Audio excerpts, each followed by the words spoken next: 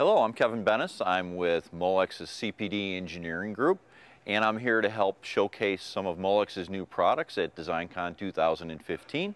I'm here utilizing some new technology by a company called zSpace, where we're able to do a virtual reality show which utilizes some 3D imaging, or you can call it stereoscopic imaging, where users can come up, pick a Molex product out of the screen and present it in a 3D fashion right in front of their face in thin air.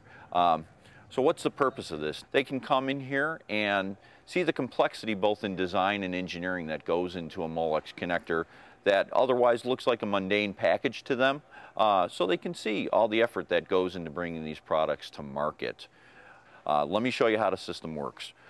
zSpace allows us to take our CAD files in a 3D fashion and bring them into an animated format, and people can, with the use of these 3D glasses and our screen, take an image and bring it out in right in front of their face, right in 3D space. So they're able to look at the image, rotate it around, look at all the detail. In addition to that, they can come in here and take the product apart. They can dissect the product.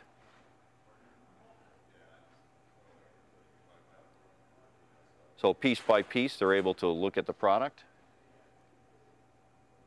and see exactly what is inside a Molex connector. Most people are surprised by the complexity that they see.